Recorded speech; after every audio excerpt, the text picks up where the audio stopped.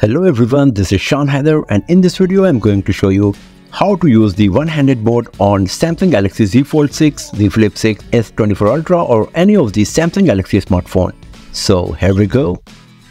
So to use the one-handed mode on your Samsung Galaxy smartphone, first of all you need to activate it. So go to the settings, then go to the advanced features, just tap on this. After that you will find an option called one-handed mode. If you tap on this, this will be activated. And if you tap on the text written here, then you will get more options. So there are two methods that you can use to use the one-handed mode. The first one is gesture, another one is the button. If you select the gesture, then all you have to do is swipe down from the center of the bottom edge of the display. And if you select button, then you have to double tap at the home button. So let's go to the home screen and we will try the button option first. So just double tap at the home button here.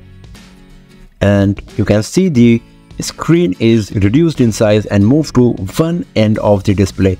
If you want to move it on the left side, let's say you are a left-handed person, then you can move it here using this arrow. And if you want to get out of this, then you can tap anywhere on the screen and then it will be extended and it will go to the regular mode.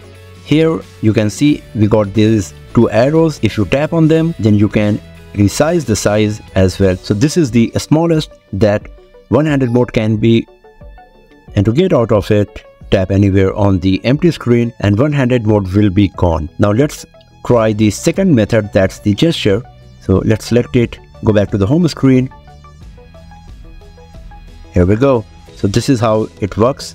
You need to swipe down from the bottom of the home screen and then one-handed mode will be activated. So this is how you can use the one-handed mode on your Samsung Galaxy Z Fold6, Z Flip 6, S24 Ultra or any of the Samsung Galaxy smartphones. So that's all for now friends. Thanks for watching this video. If you found it useful, then give it a thumbs up, share it with your friends, subscribe the channel, and I will see you guys next time in another video. Have a nice day.